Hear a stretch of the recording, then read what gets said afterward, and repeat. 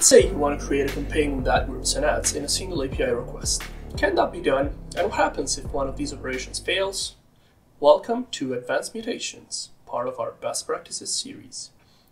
My name is Matteo, and today we will discuss advanced topics related to performing mutates with the Google Ads API, such as multi-resource mutates, field masks, batch jobs, and the ResponseContentType field, to optimize your API requests and significantly increase the performance of your applications. By the end of this video, you will have the answers to the question I just asked, and much more. Let's start by demonstrating how to mutate multiple entities at once. Usually, when you want to update a resource, you use the corresponding mutate method in the Google Ads API, like CampaignService.mutate campaigns, or any of the other more specific endpoints, like RecommendationService.apply recommendation request. However, you can also mutate several different resources in a single API call using the GoogleAdsService.mutate method. The GoogleAdsService.mutate method accepts a request that can contain entities of different types, while specific mutate operations, like CampaignService.mutate campaigns, only allow you to mutate a single entity type, like campaigns. This means that with a single API operation, you can mutate several different entities, like campaigns, ad groups, ads, assets, and all sorts of other entities. This has two main advantages. First, it helps you reduce the number of API calls by grouping together several mutation requests. But it also has a very practical use case that is exactly what I mentioned at the beginning. Let's revisit the questions I posed at the start of this video. Now, if you want to create an app ad campaign from scratch, you have to create many different entities like a budget, a campaign, an ad group, and an ad. What happens, though, if one of these creation operations fails? Let's say creating the ad group fails, for instance. If you use the resource-specific services to create each entity separately, you would end up having orphaned objects, like the budget and the campaign, that would end up polluting your account.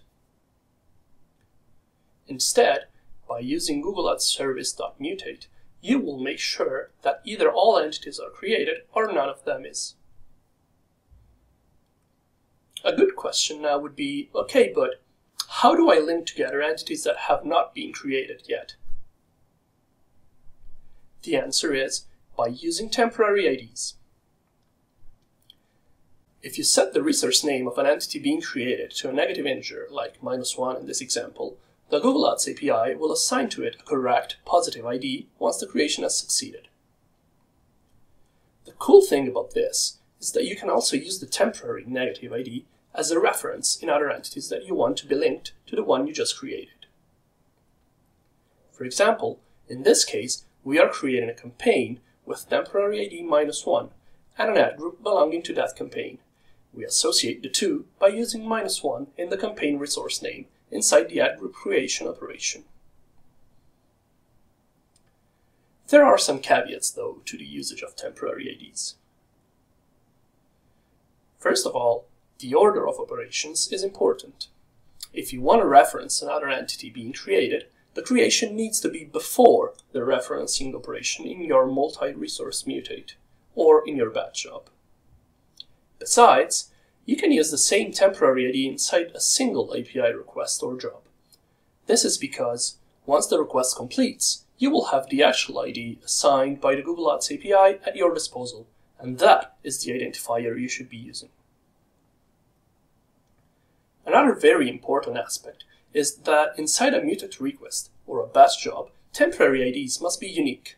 This means that you cannot use -1 as a temporary ID for a campaign and an ad group being created in the same mutate operation. They have to differ. Also, note that our client libraries provide utilities to manage temporary IDs, so that will make your life easier. As a rule of thumb, grouping together mutate operation in a single API request is a good practice, and you should be doing so as much as you can. This is because every request comes with a slight overhead, and grouping together your operations allows you to reduce this overhead and the overall payload size of your requests. Besides, If your operations don't belong to a process that is supposed to be atomic, you can set partial failure to true to make sure each of your operations will succeed or fail independently, returning mutated entities for successful operations and errors for failed ones, if any. Keep in mind that even if your mutate request was successful, it does not necessarily mean that the whole process was. There are some operations that are computed asynchronously by the Google Ads backend, such as conversion uploading, that can then fail even if the API requests were successful. Now, the next question would be, is there a limit to the number of operations that you can put in a single API request? And if there is there a way to overcome this limit? Again, the answer is yes to both questions. Now, both single resource services like Campaign Service and GoogleAds.mutate have a limit of 5,000 operations per request, so they may not be suitable in case you have a very large number of operations to perform at once. For this use case, the Google Ads API provides batch jobs that allow up to 1 million operations per job and are designed to be executed asynchronously.